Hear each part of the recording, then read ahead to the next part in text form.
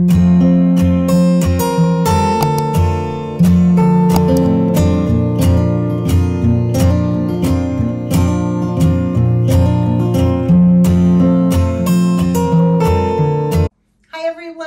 back to ToniRenee at Home. If you struggle with meal plan, you don't know how to do it, you hate doing it, whatever, I have got a quick tip for you. And I would call them budget meals as well, because you get to choose what goes in these meals. But it makes them quick and easy to throw together. There's not a lot of thought that goes into it if you keep these few ingredients on hand. So I wanted to show you how, if you keep these few things on hand for busy days like this, I'm a mess because I just stopped cleaning so I could get dinner going.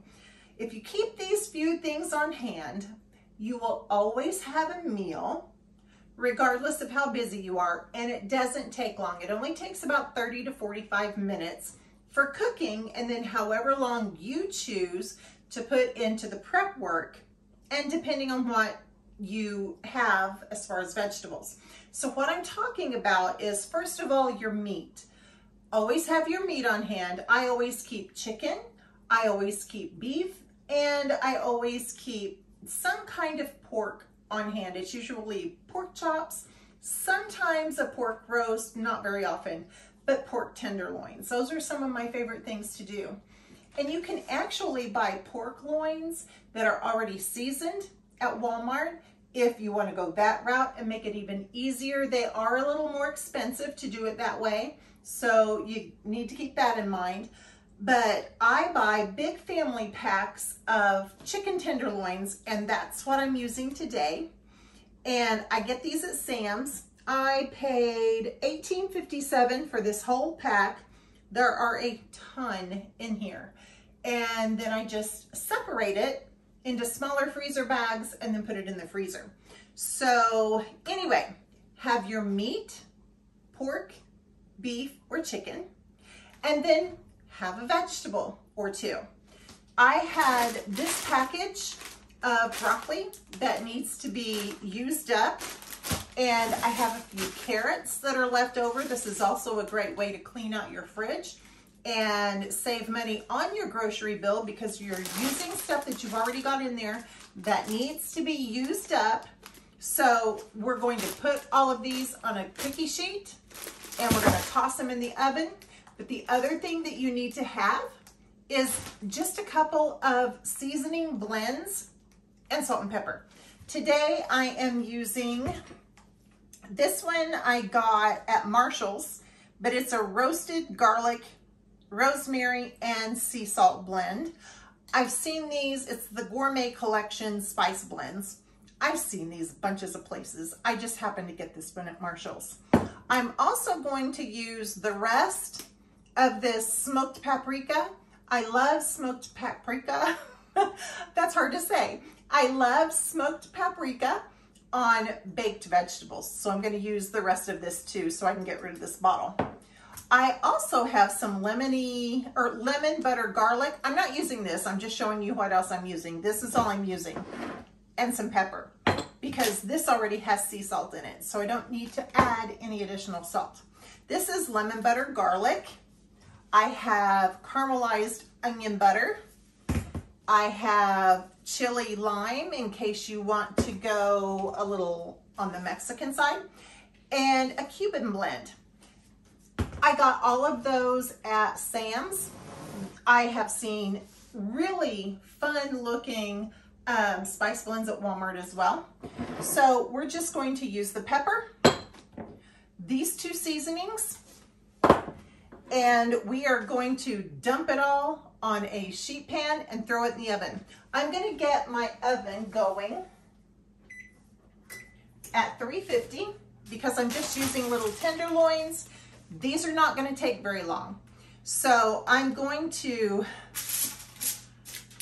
go ahead and put them on my cookie sheet. And I have chosen to use foil on my cookie sheet. You can use parchment paper if you want to. I think using the foil gives it a little more of a crunch and maybe browns it up a little bit more. That's just my personal preference. A lot of times I use parchment paper and that's fine too. So actually I'm gonna go ahead and just dump these veggies right on. That's a lot of broccoli. I'm not even gonna use all that broccoli. That's way too much. So I'm still gonna have a little bit of this broccoli left.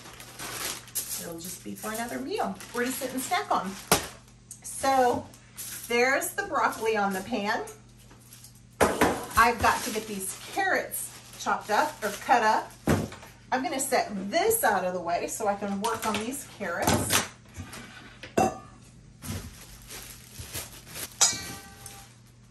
Now, in addition to the vegetables and the meat, you can have add-ons if you want to, and I would consider an add-on to be something like rice or a pasta or a salad or maybe even bread, and those would help fill the meal out. If you didn't have a lot of meat or vegetables, those are always good things to add as fillers, maybe even beans if you're having a Mexican or a chili Tex-Mex kind of meal. Can't keep my thoughts straight and cut the carrots at the same time. But I keep this stuff on hand all the time because it is very common for me to just grab meat and vegetables. Sometimes I'll put the meat in a skillet and fix it that way. And I may just also saute the vegetables. It just happens that tonight I'm going to toss it all in the oven so I can keep cleaning and I won't have to worry about it. I'll come and check on it in 30 minutes. If it seems like my chicken is done, but my veggies still need a little bit longer, I'll just take the chicken off and put it on a platter and let those vegetables continue to cook. Cover that meat and let those juices go back into it anyway, and it'll be more tender. Now, if I were gonna do beef, I would probably,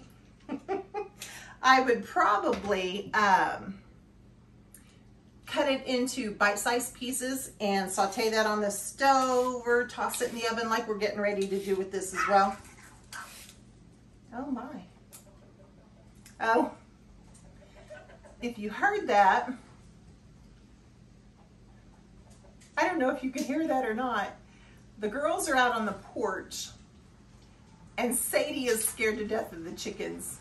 And evidently, you're okay, Sadie. You're not in trouble, baby. It's okay. You're okay. Oh, Boo Boo came in too. Sadie is scared to death of the chickens, and evidently one of them was trying to come up on the porch and she thought it was going to get her, so she snapped at it. Bless her heart. She's scared. She's going to hide under the bed. For crying out loud. Okay. Oops, I have another one. I missed it. What was I saying? I would cut the beef into bite-sized pieces and probably saute it on the stove. And if you like this kind of video, go ahead and let me know. Leave me a thumbs up and leave the comment saying that you want more. And I'll show you how I do more of these and how I make sauces and drizzles, especially if I'm fixing it on top of the stove. Sometimes I'll make a drizzle to go over the meat and vegetables or over the rice if I fix rice. If I were going to do beef chunks, I like to fix asparagus with the beef chunks. That and broccoli are my favorites. And set that aside, get these rinsed, and I'll be right back. You want to be sure that your meat and veggies are dry, because if they're not, they don't receive, well, first of all, oil and water don't mix, and we're going to put some olive oil on here, or avocado if that's what you prefer to use. So we're going to make sure that's dry. I'm going to do a couple at a time. And now if you don't want to peel these and you want to make it easier for yourself, by all means, absolutely go ahead and buy the carrots that are already peeled and in the baggie, that would be just fine too.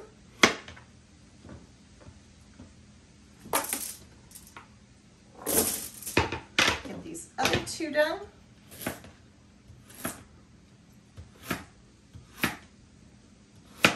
I'm trying not to pause or stop my recording too much as I do this because I want you to see really how easy it is.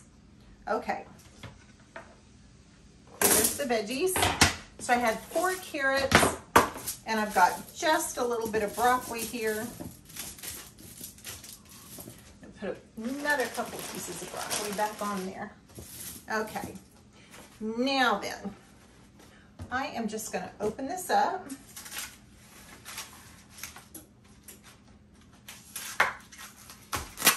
It is so much cheaper if you can afford it to buy your meat this way, because then you can divide it into however many pieces your family will need and freeze the rest. I freeze mine in packages of 2 because if I'm here by myself and I want lunch or whatever and Adam isn't home at the time, then all I need is 2. But if Adam's home, then I can take out 2 or 3 packages depending on what I'm fixing. So that's all I'm going to put on here. I'm going to use the same one that I used on the carrots to dry them off. And we're just going to dry off this chicken. And I'm going to give my hands a good wash. Okay, I'm going to set this over here.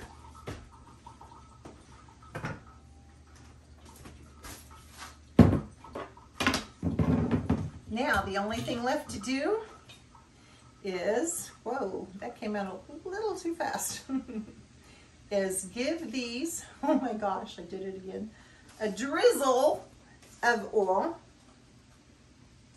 just a tiny bit.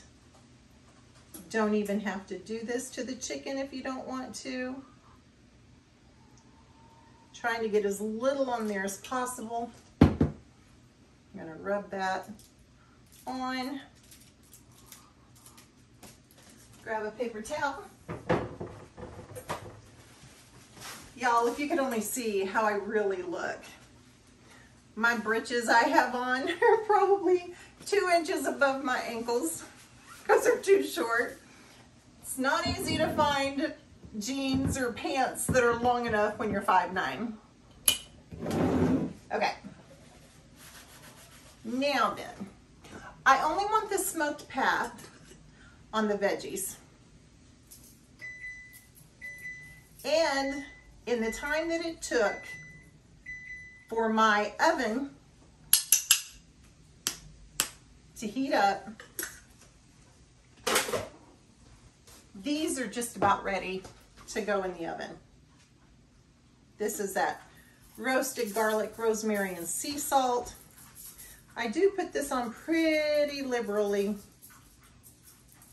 I mean, it's all to taste. Anytime you're cooking, it's all to taste when you're adding seasonings or spices.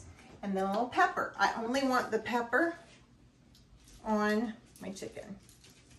I don't like pepper on my vegetables. And in the oven it goes.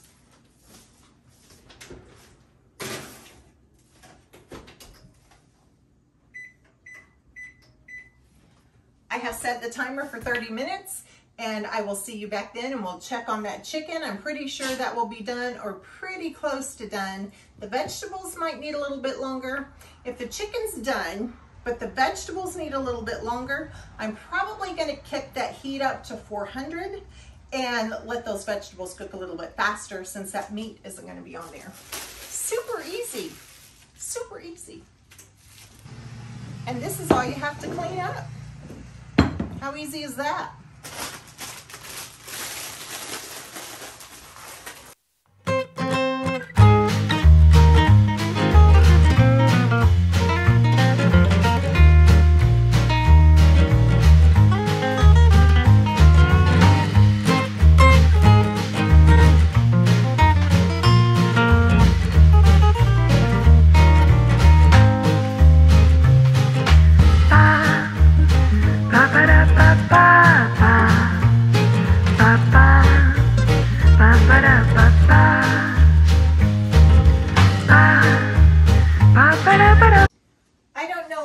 have mentioned it before, but this is one of the best things you can keep in your kitchen.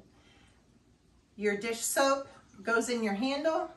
This one doesn't leak at all.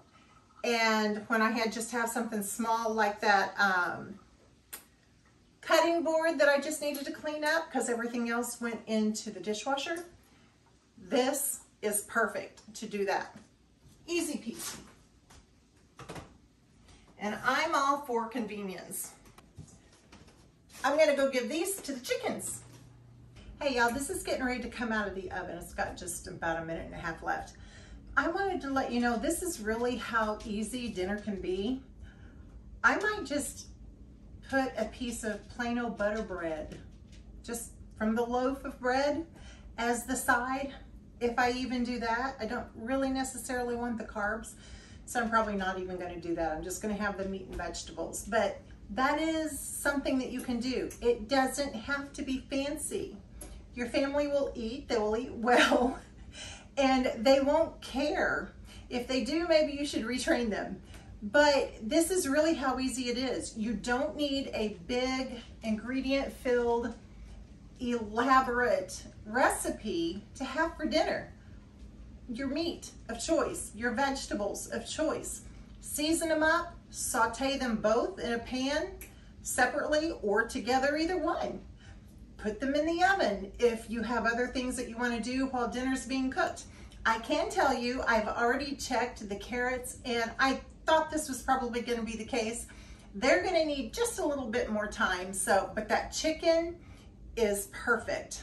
And we've got about 17 seconds left. I'm going to go ahead and pull that chicken out and get this on a saucer and cover it up with some foil. Just a second. Woo, that's hot. I am going to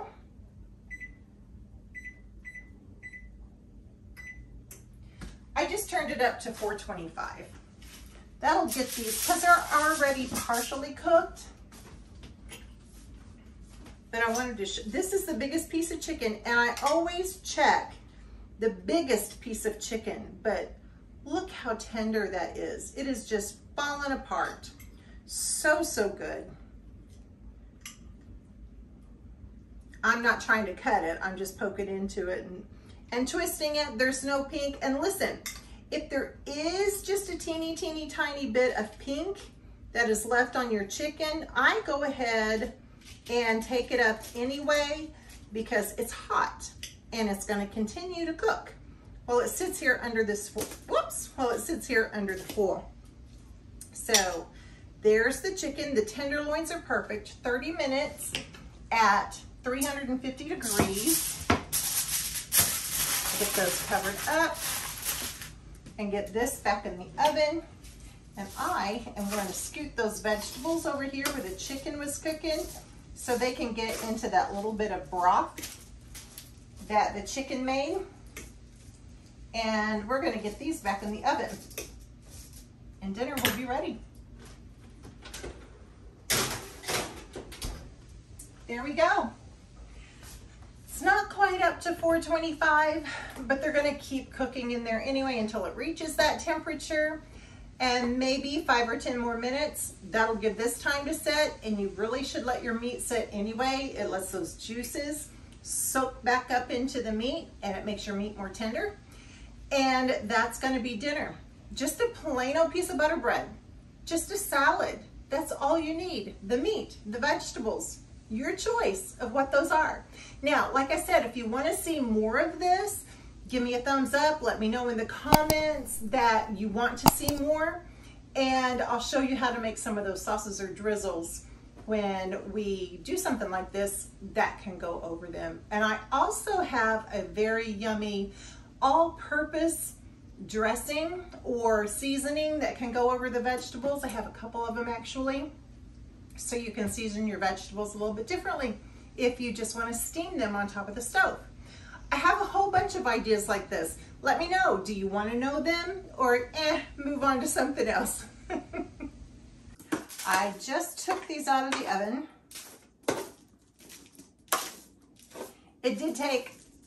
another 10 minutes and that heating up, there's about 17 minutes or 17 seconds left on the timer.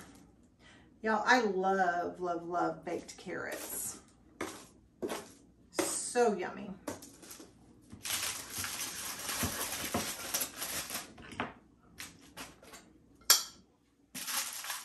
I'm tired. I don't feel like cooking anything else. I got the end with that little gristly thing in it. I can hear it as I, so tender. So good. These are crisp tender. These are crisp tender.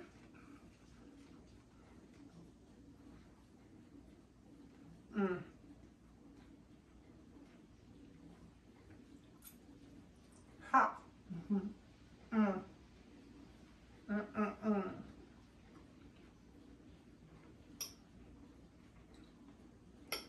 So good. Easy dinner. It doesn't have to be complicated. It just has to be food. So this is quick, it's easy, it's budget friendly. It's a great way to clean out your refrigerator. Add a piece of butter bread, add a salad, add some rice, pasta, whatever you want to do. Dinner's done, and it was done in 30 minutes for the chicken, 40 minutes to finish cooking the carrots. Easy peasy. Y'all, don't think that you have to have some grand recipe to fix dinner for your family. You don't. Look in your freezer, look in your fridge, make stuff up. Buy fresh vegetables, buy frozen vegetables, it doesn't matter. Just make it easy on yourself, on your family. This is the holiday season we're going into. We're all busy. This is something you can do to keep from going out to eat. And quick and easy, quick and easy. I can't say that enough. It's quick, it's easy, it's good. It's meat, vegetables, it's healthy. Okay, y'all, let me know if you want more of this, and I will see you in the next one. God bless.